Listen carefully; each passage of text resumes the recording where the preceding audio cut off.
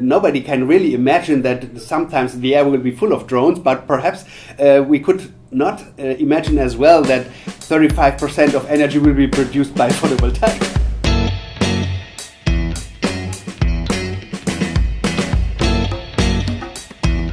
It's a little bit like back to the roots, because when Mr. Mørstad started his vision in the 70s during the first oil crisis, he thought first about being mobile by using electricity. And later on he started then to run IBC SOLAR, which is a company who do photovoltaic systems, which is a decentralized kind of producing energy.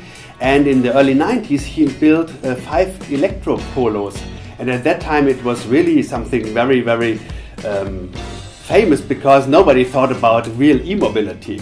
So decentralization of producing electricity and using it for mobility is deep in the genes of IBC SOLAR.